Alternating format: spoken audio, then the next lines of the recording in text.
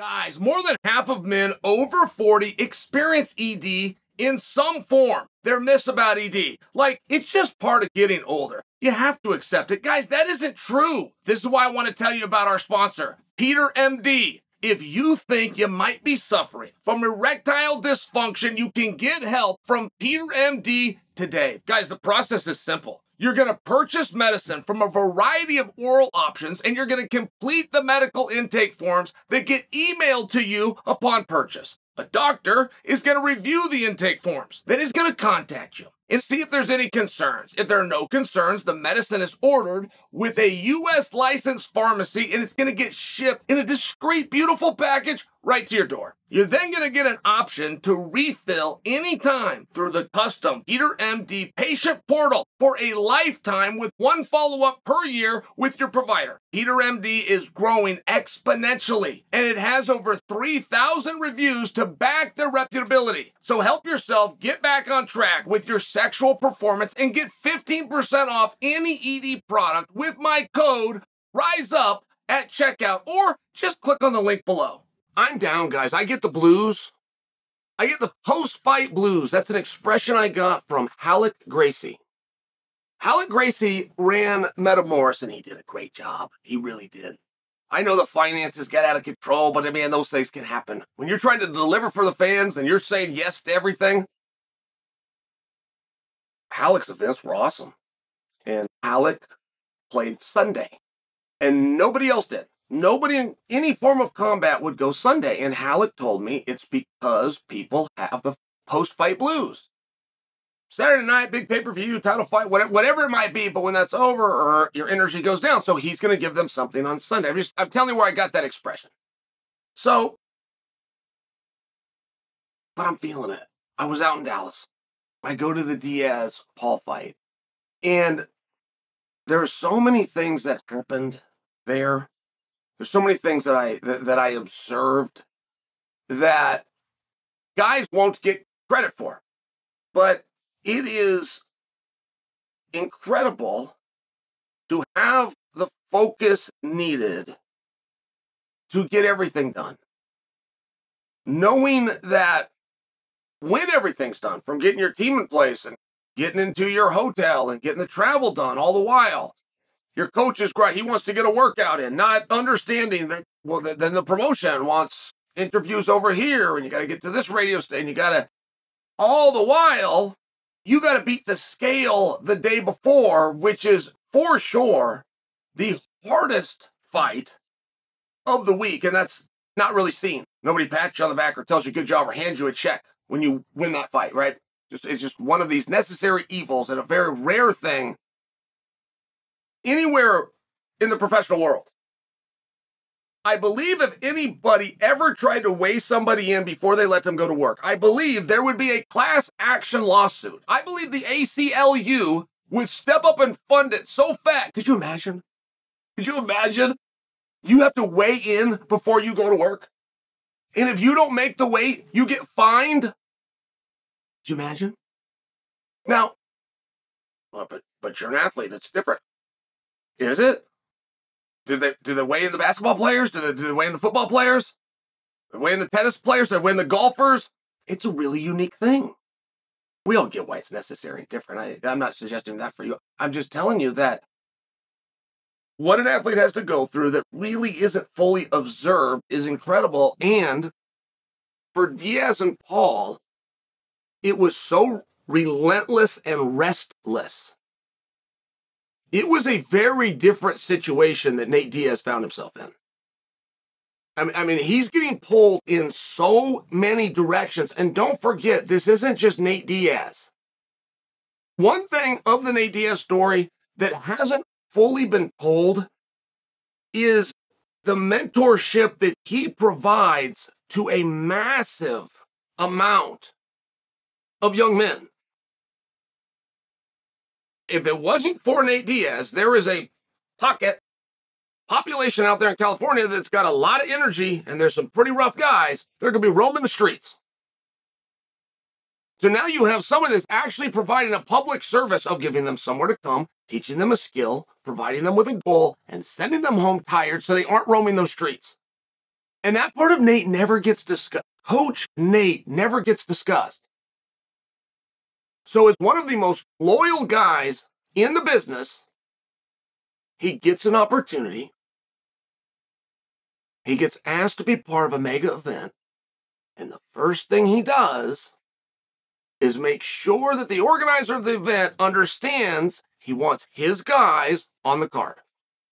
So they can all train together, they can travel together, they can cut weight together, they can do this process together. So now when he's in the back trying to be selfish and get himself ready,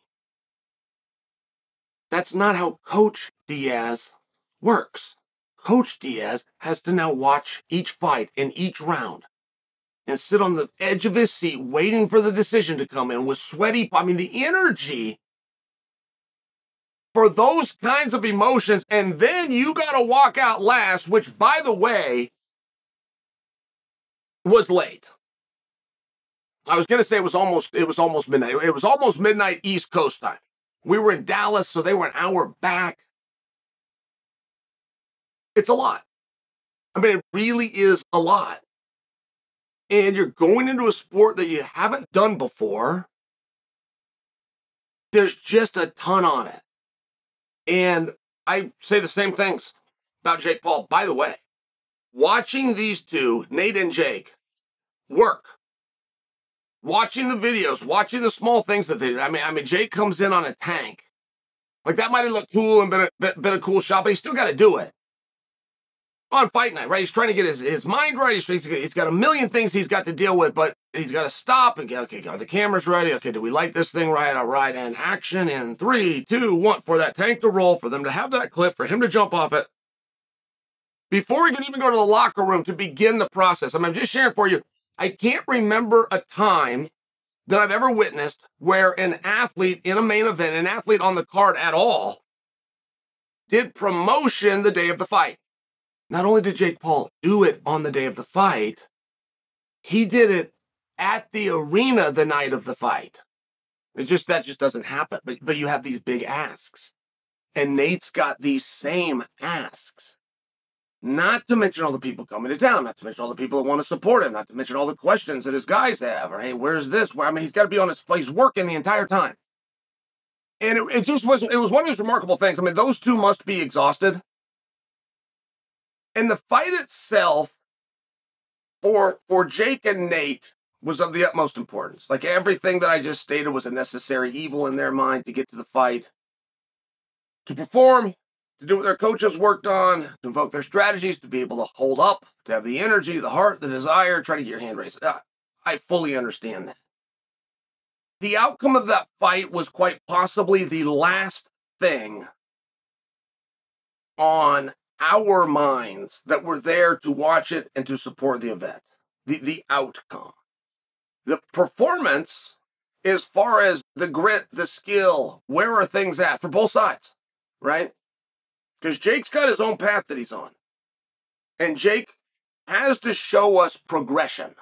He has to show us that he's getting better, which is hard for us to believe he can do. Because of everything that I just laid out for you that I saw Jake do, I have had to question, when does he train? When does he prepare? I've wondered that about his brother and him from day one, which now I believe 5 years has passed. I think we're at the 5-year mark, or right towards the end of the 4-year mark, which is not very much time. But in addition, the work and the effort and the focus that it takes to have those kinds of skills. And it's not just to be able to throw a hand and all the geometry and calculus involved to make sure that this lands. It's the ultimate math equation of a train leaves Minneapolis at 4 p.m. traveling at 80 miles an hour, and a train leaves Portland going 110 miles an hour, and they're both going to Anaheim. Like, it's the ultimate thing to get this to hit that. Guy's moving, the guy's moving, the guy's moving at a different speed, and the guy's moving left, and then he's moving right. And when you throw it out, you got to find him. Oh, by the way, once you find him, this one needs to come right behind him. There's so many things that go into it. It is so remarkably difficult to do, but it doesn't look that way on TV. It's like, I could do that. I go, I'm such a guy. And believe me, I had that. I had that. I went into my first fight. It was an amateur fight. Fought Trevor Prangley. And what was the year? It was 1999, I believe. Guess that wasn't my first fight. But it was one of them. And at that time, there was no such thing as a mixed martial arts gym. Anywhere in the world. There was no gym where if you walked in and go, hey, what do we do here? And they'll go, mixed martial arts. Mixed martial arts was a term that was developed to get a law passed through the Nevada state legislature in 2001. Like, people love to say we're talking martial arts. It's about honor, it's about power, and it's about respect. Because Hollywood, through movies, told you that that's what martial arts is about. I don't have a problem with that. I'm just sharing with you. That's why you think that. So when you see somebody come out and you see them be a little bit brash and they're breaking the code of martial arts and they're a trash talker,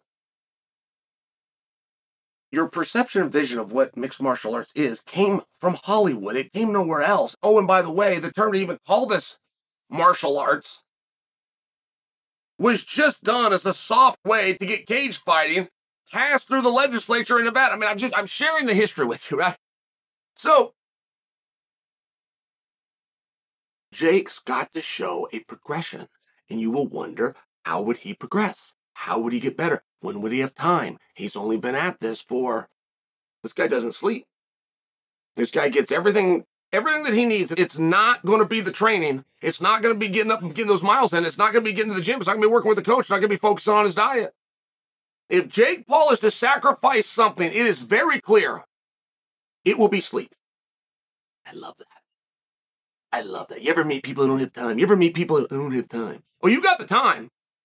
Sleep less. Right there. Boom. I just found you 2 hours. Right there. You like to get 8 hours a night? Oh, I need 8 hours a night. You're going to get 6. Oh, but I need 8. You're going to get 6. But now you have the time. Don't ever say you don't have time. Ever. You don't find time. You make time. And I'm just sharing with you to watch everything that so we can see it, right? You can't say it with everybody. You can't even say it with very many people. You get to see what Jake does all day. Got a camera on him all day. We know what he's doing. And when something has to give, it's not work. And it's not desire, it's not goals, it's not his dreams, it's not his training. And he's only got one other thing that he can give. He's got one thing that he can dip into. One thing that can get pushed. And it's sleep. So now he's doing all of these things you've seen him do, and he's doing them tired.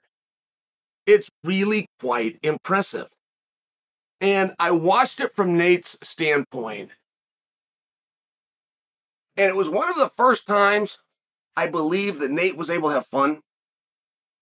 The pressure was very different. And Nate Diaz's identity is not that of a boxer. When Nate Diaz comes out and does interviews, you never hear him mention the word boxing. Go watch 20 Nate Diaz interviews and find that word one time. I'm just sharing for you, right? So now he's in a different situation where he gets to have some fun because now it's a very different pressure.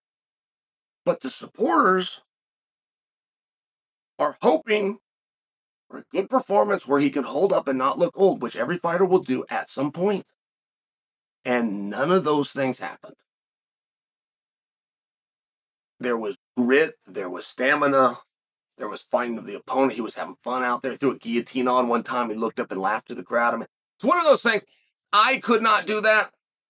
There were certain things that I could not do. I'd see other guys do it. Gosh, how are you doing that? I could even use that in the practice room. Bell goes 5-minute rounds. Bell goes off, and you'll have somebody that comes over and wants to have a conversation. Hey, how's everything? Hey, can we blah, blah, blah? Want to have a conversation? It's like, I can't relate to that. That 1 minute rest is the only thing I have. That clock going off is the only thing I have to help me survive. And in that 1 minute, I am not wasting any effort on energy other than having some water and getting ready for the next round, right? Like, it's one of these things. So when Nate's out there and he's being playful and he's having fun, he has an energy. He has a cardio energy. He has a lack of fear. He's not processing and thinking, where am I at? How many times have I hit? What's the score of this? How much time's left? Those are all very natural deductions that a fighter is doing nonstop. Nate wasn't. He was enjoying himself. And I mean, it was such an honorable thing to do, an incredible risk to take by both guys. When I tell you that I'm down, oh man, I'm a little bit down today. That's why it was really a special thing to see, and it was unique. The same way that Nate was out there and able to exhale a little bit and just enjoy the moment.